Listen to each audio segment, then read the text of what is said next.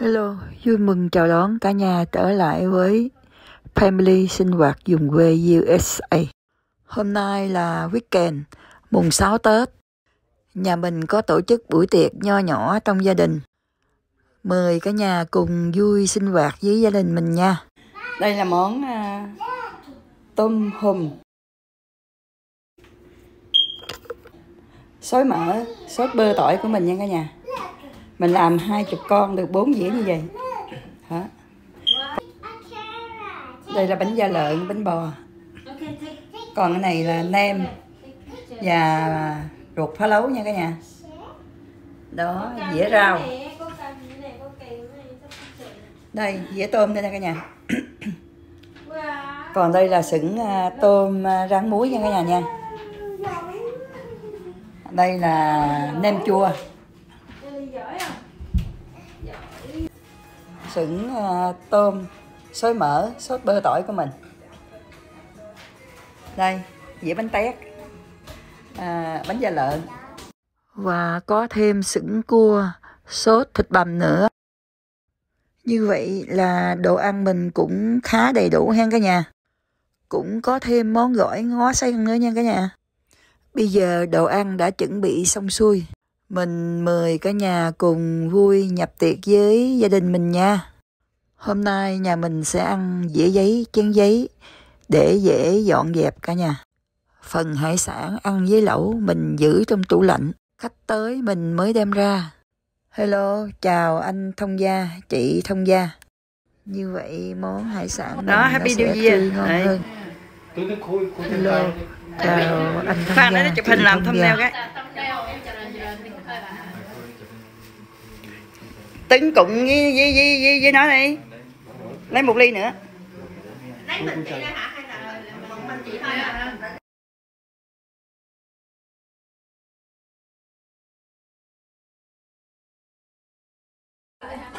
Không, chừng nào mình ăn mình mới hâm con. Hâm không? Bây giờ bắt đầu nhập tiệc. Mời cả nhà cùng chung vui với mình. Dạ. Ngồi đi, anh ngồi bên đó. Dạ.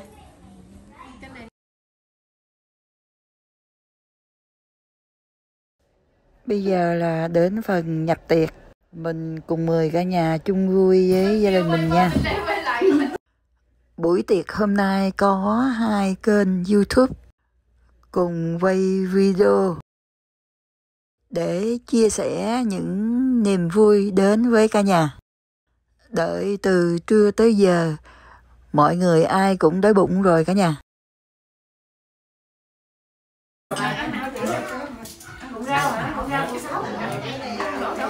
Nó ăn bánh kìa, nó ăn bánh rõ ràng luôn nha. Nhỏ hả? Hả? Nói được hả? Đừng nói hả? Nè, mời cả nhà ăn tôm hùm nha. Con tôm hùm nó nói luôn nè.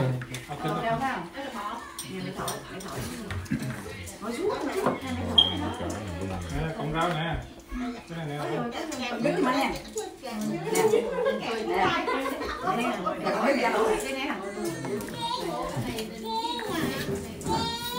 Này là quay thôi hả? Quay đó hả?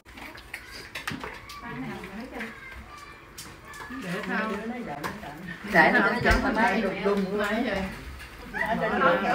Đùng.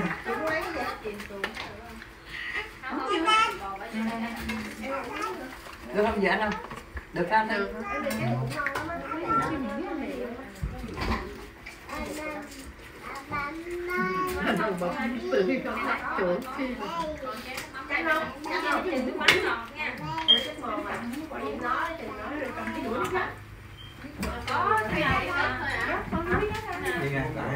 Anh có nước mắm chưa?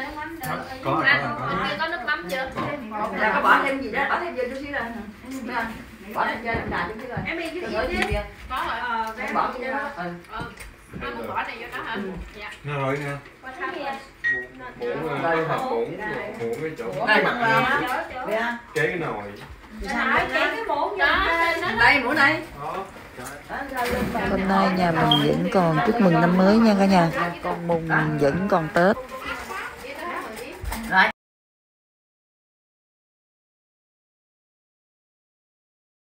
Chúc mừng năm mới. Everybody chúc mừng năm mới nè. Chúc mừng năm mới. Nè, Luôn là New Year nha. Rồi. Lại, đây. Bà ngoại. Cụm. Nè, cụm nè. Nè. Rồi. Chị ba cụm kia, chị ba đi cho chị ba kìa. Happy New Year anh Thông Gia. Ly chị đâu? Mình cùng Happy New Year nè. Đây, hai chị Thông Gia cùng Happy New Year nè.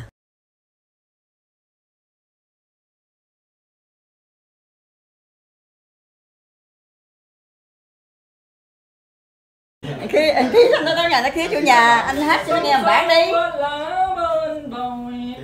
Anh đang chiếu trọn đời không phai.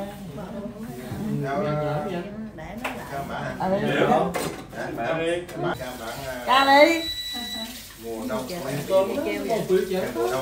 ca mùa đông ha. Đông xuân ha. Ăn uống xong rồi, bây giờ mình cùng nhau vui văn nghệ nè. Người ta nói hát hay không bằng hay hát cả nhà. Ở đây mọi người đều là ca lẻ, không phải là ca sĩ cả nhà.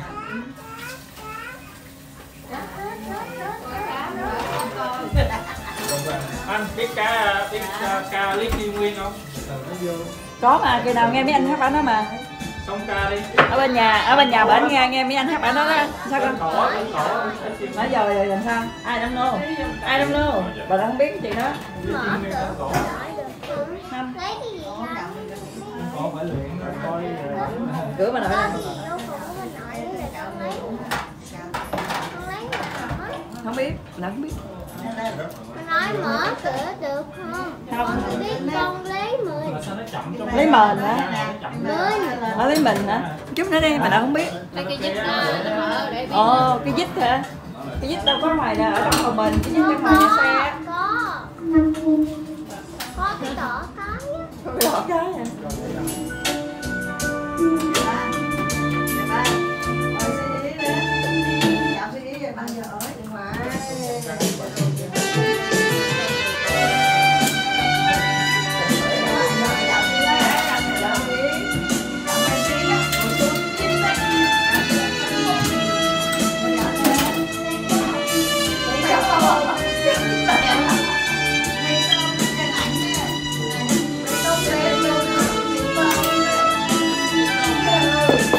Nó muốn cho nó ăn chút không? Anh yêu em, anh đã quên trong cài đáng tuyệt vời. Ngày nào em yêu anh, em đã quên với trời hay. Em nghe con bữa nào cũng được anh. Cái nào mình đi con đấu tài nữa. Để được rồi, cái này được rồi. Cái nào chơi được thôi. ngày nào ta xa nhau, anh bước sâu trong vùng tối nhạt nhòa. And lasts for up to 100 days. Does it also make you want to dance? No, it's just how you are stop for training. No exhilaration. Just watch practice for 100 days.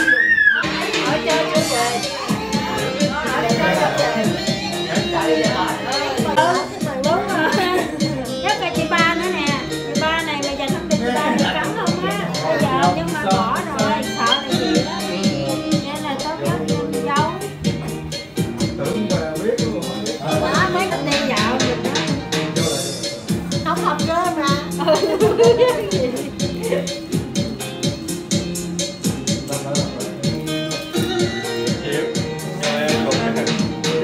Em lại cho em kìa.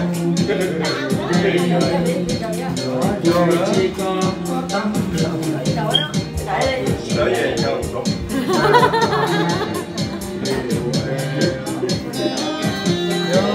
Xấu, này là cho con xấu. Nhà bà đừng có lung chuồng. Hồi đó muốn được thử để làm giường đó là gì chứ không. Dòng sông nước chảy phiêu lành thấy em nhỏ xíu nhỏ xíu.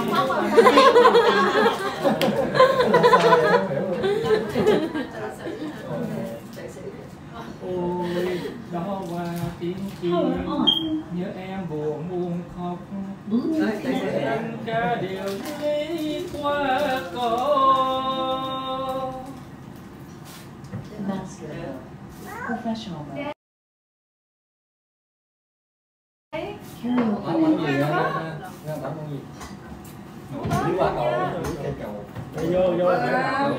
Chẳng như được ngồi trên giò trên là má mi nó bầu nữa là nó yên tâm ha.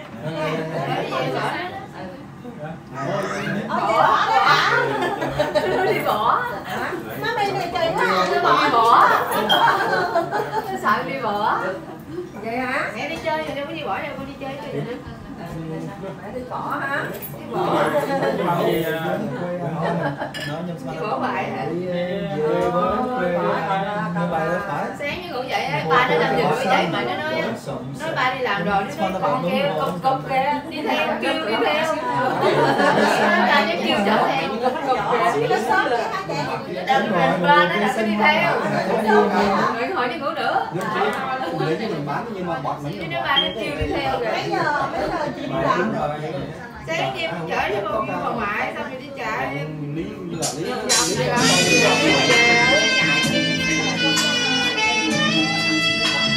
Có bữa nó ngủ dậy sớm thì ba nó chở đi lại bà ngoại luôn. 6 giờ chở đi luôn. Nó nói gì đó ba nó kêu đi theo. Đi nước hả?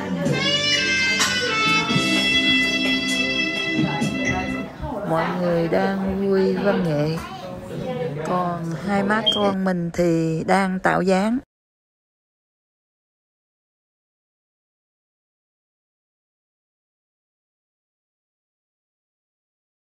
Trong lòng hình như là có tương tóc mà nâu, tương tóc mà nâu ấy, tương tóc mà nâu, tương tóc mà nâu. Tương tóc nhưng mà nó bây giờ lại đang giọng nữa. Tương tóc mà nâu. Đang đi về anh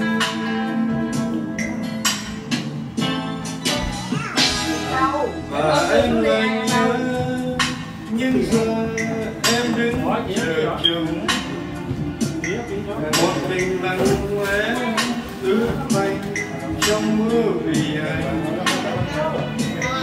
Tình yêu tìm thấy nguyên vẹn. Cái micro hết pin nên nó hơi nhựa nhựa cả nhà.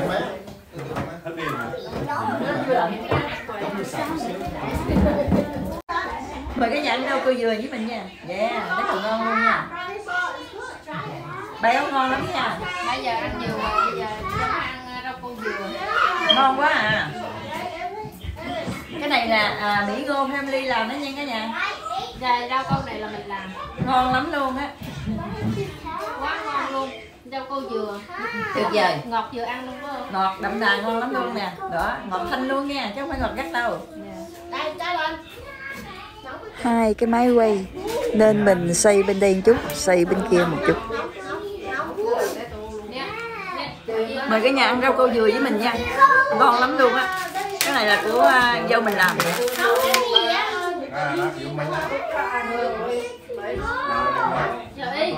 Ngọt thanh nha cả nhà, không có gắt lắm đâu. Rất là ngon luôn. Rau Mời câu cả nhà dừa với mình này nha. là của Mỹ Ngô Family sinh vật USA làm á cả nhà. Ăn rất là chất lượng, ngọt dịu và thơm mùi dừa. Nãy giờ ăn dầu mỡ nhiều, bây giờ ăn đi rau câu dừa này thật là ngọt và thanh cả nhà. Rau câu này là của Mỹ Ngô Family USA làm, rất ngon và chất lượng. Cả nhà xem video mình thấy thích, vui lòng đăng ký ủng hộ và chia sẻ đến với gia đình và bạn bè giúp mình. Kênh sinh hoạt vùng quê USA và Mỹ Ngô Family USA là hai mẹ con. Mong cả nhà cùng đồng hành chung với hai kênh này luôn nha.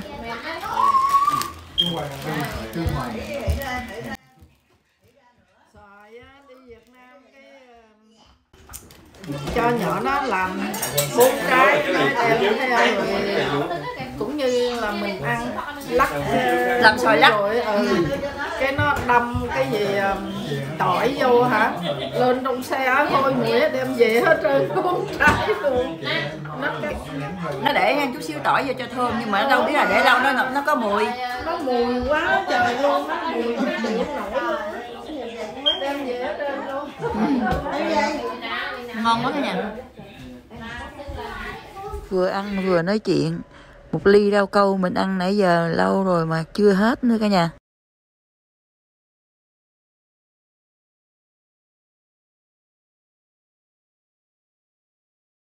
Ăn lẩu, ăn tôm hùm xôi mỡ, sốt bơ tỏi, ăn cua xào thịt bằm, ăn tôm rang muối, ăn gỏi ngó sen, rất là nhiều món luôn nha cả nhà. Bây giờ ăn ly rau câu này. Ngon lắm luôn á. Mời cả nhà cùng ăn với mình nha. Một ly rau câu mình ăn nãy giờ vẫn chưa hết cả nhà. Hôm nay là ngày mùng 6 Tết. Nhà mình có Fordy nhỏ 10 con cái và vợ chồng thông gia của mình đến chung vui.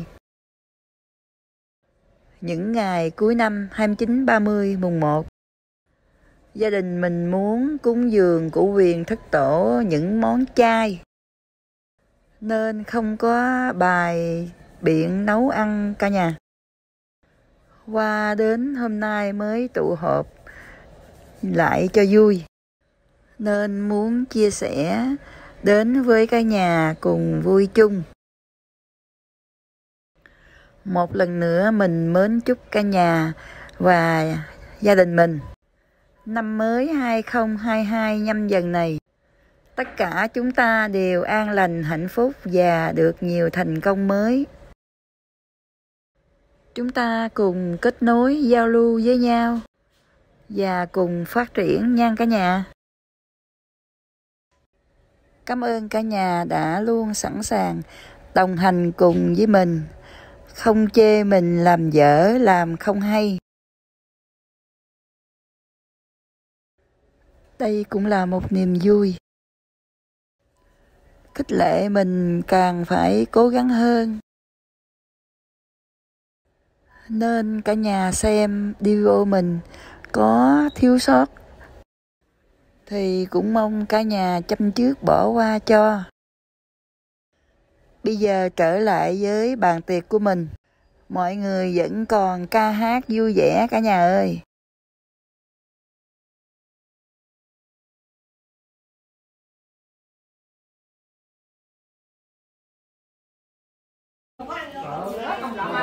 Cái đó bưởi rồi quýt Quýt á, mua đâu không?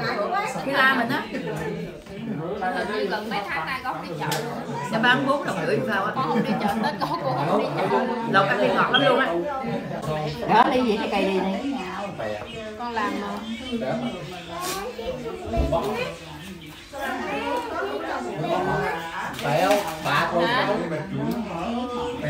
Cái dĩa trái cây này nè, nó có đủ màu luôn nè, thấy không?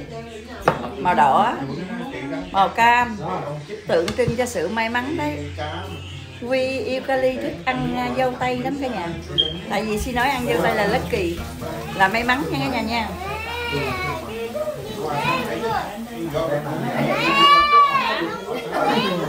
Đây, cái quýt bự quá nha cả nhà nha. Cái quýt màu vàng nè, tượng trưng cho sự may mắn nè, giàu sang nè. Đó. Đầu năm mà mình ăn quýt rất là tốt nha cả nhà. Quýt là quấn quýt. Gia đình cũng gia đình không lo lìa xa. Còn trái dâu tây này màu đỏ nè. Màu đỏ này là ăn tượng trưng cho sự may mắn lucky như cái này nha.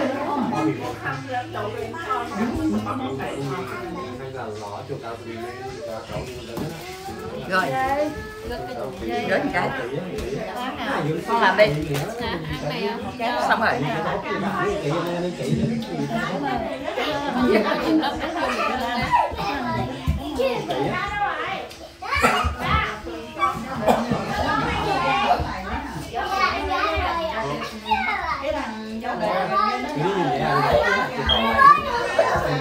Cái này nó Nó nhỏ hơn em tuổi. Nó cao rồi đó, năm sau là nó cao hơn. Nó nhanh đó hả? Ai cũng nói nó mau kìa. Nó mới 3 tuổi rồi. Nó mau nói hơn nó này. Em đi chuyên môn. Đúng rồi. Nó đang đứng sau bên chị. Nó đứng để là bây giờ nó là lớp vậy.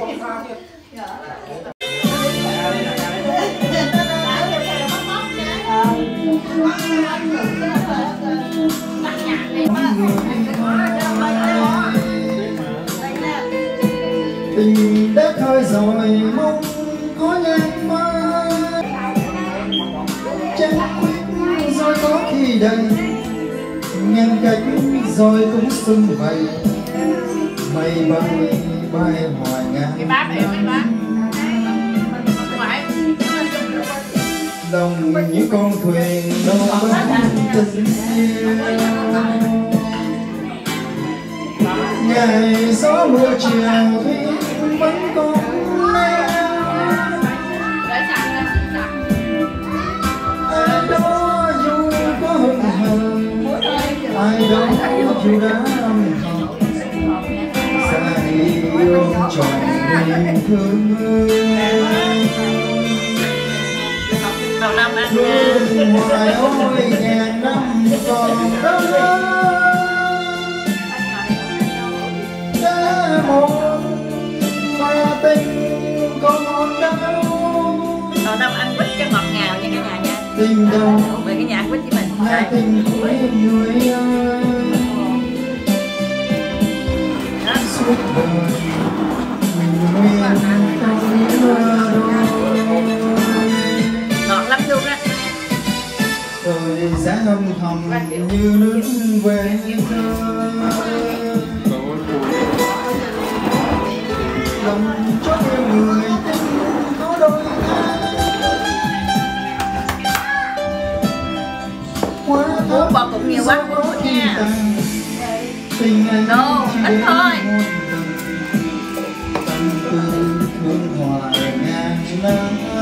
Mấy đứa cháu mình á, cơ hội này là đòi uống nước ngọt bò cụng tới luôn á cả nhà. Mà uống nước ngọt với bò cụng thì béo phì lắm cả nhà. Có khách mà mình vui, tụi trẻ nó cũng muốn vui. Nên nó biết mình sẽ cho xả láng. Còn các bà lão thì lâu lâu gặp lại cũng thủ thỉ trò chuyện nữa cả nhà. Con cháu thì bận đi làm nên ít có người tâm sự. Lâu lâu có dịp gặp các bà rất là vui. Còn những thanh niên và các ông lão gặp nhau cùng vài chai bia, tán thời sự hoặc karaoke, đó cũng là niềm vui cả nhà. Ở xứ này ngày nào cũng đi làm. Chỉ có dịp cuối tuần mới được cùng nhau vui. Bày biện nấu ăn. Hôm nay nhà người này, ngày mai nhà người kia. Bây giờ mời cả nhà ăn thêm với mình trái nho nha. Đầu năm mình ăn những trái cây màu đỏ, màu đậm để tượng trưng cho sự may mắn đến với mọi người nha cả nhà. Ăn nho mình thích ăn luôn hột, vì hột rất là tốt cho sức khỏe. Nhưng hôm nay anh xã mình mua loại này không có hột. Ăn cũng rất là ngọt và thanh cả nhà. Bây giờ thì Mỹ Ngô Family USA đang hát.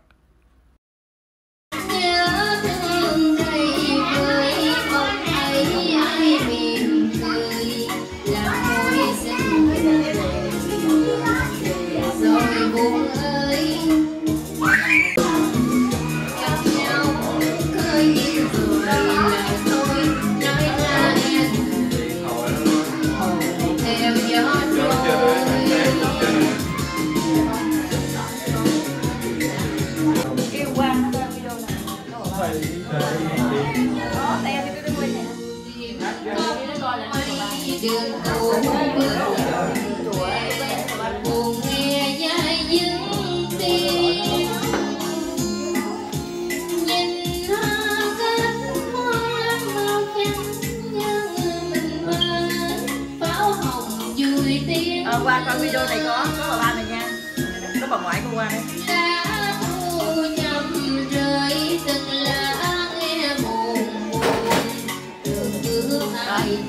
Có bà ba, có bà ngoại mình nữa này, có ngoại chị nữa. Đây bà ngoại chị, đây bà ba này. Cả nhà xem video mình nhớ đăng ký ủng hộ và tặng cho mình một like kèm theo vài lời bình luận nha cả nhà. Mình đến thăm cả nhà mình cũng xem hết video và để lại quà đầy đủ. Chân thành cảm ơn cả nhà rất là nhiều.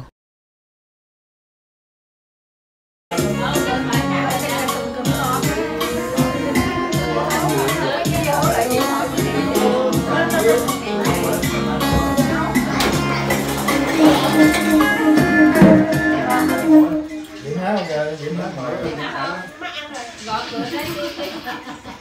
Kiếm rồi chơi. Để xuống mấy hồi lại. Cho bà ngoại hát bài đi. Happy New Year. Yeah, Happy New Year. Happy New Year. Happy New Year cả nhà nha. Happy New Year cả nhà.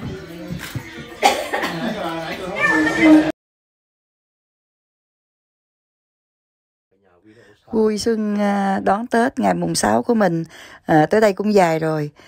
Mến chúc cả nhà và tất cả các bạn bè trên Facebook của mình và những người thân quen của mình một năm mới dồi dào sức khỏe, an khang thịnh vượng, vạn sự như ý, làm ăn tấn phát tấn lộc nha cả nhà. Hello, nhân dịp xuân về, mến chúc cả nhà năm mới luôn luôn an khang thịnh vượng, dồi dào sức khỏe và đạt được nhiều thành công mới trong cuộc sống. Xin chào thân ái, hẹn gặp lại cả nhà video tiếp theo nhé. Bye bye cả nhà.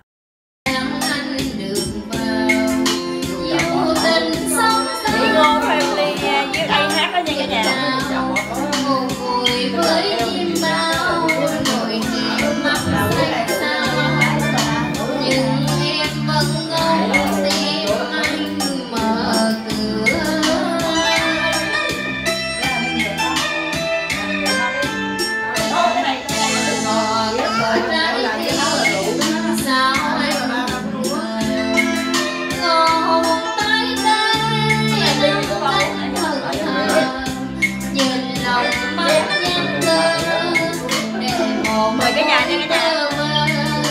Đúng nho. Không anh nhốt em trong đợi chờ.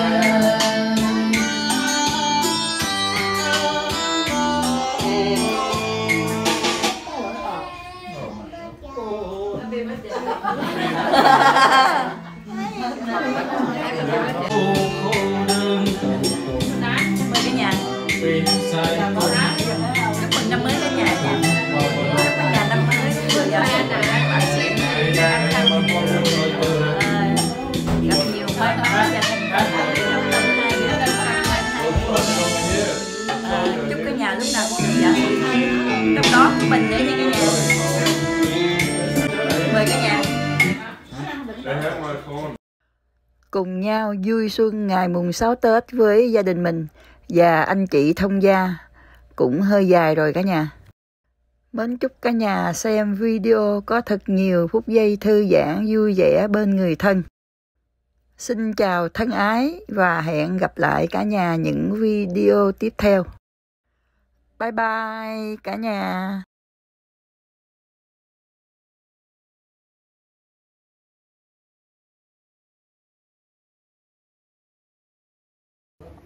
Nè, Tứng làm thêm một sửng cua nữa nè cả nhà ơi. Đồ ăn mình quá đầy đủ luôn rồi. Yeah, Happy New Year. Ai? Đây.